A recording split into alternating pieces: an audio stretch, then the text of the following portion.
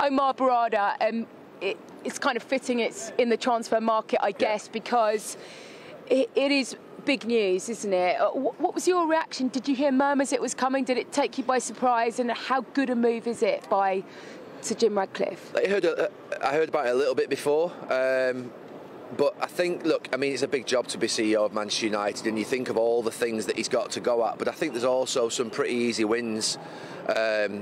Straight away, the communication, I think having that voice that the club have sort of not had in the last 10 years, I think is really important, and he can form part of a new management structure that can build trust with the fans and can build trust in sort of us and everybody that's watching the club. They've not had someone who I think has operated in football, obviously, for a long time, and I think that's really important. But, you know, it's a big task, and obviously all eyes are going to be on him. He's obviously had a brilliant grounding, an amazing grounding at Manchester City and Barcelona, two of the most successful clubs in the last 15 years.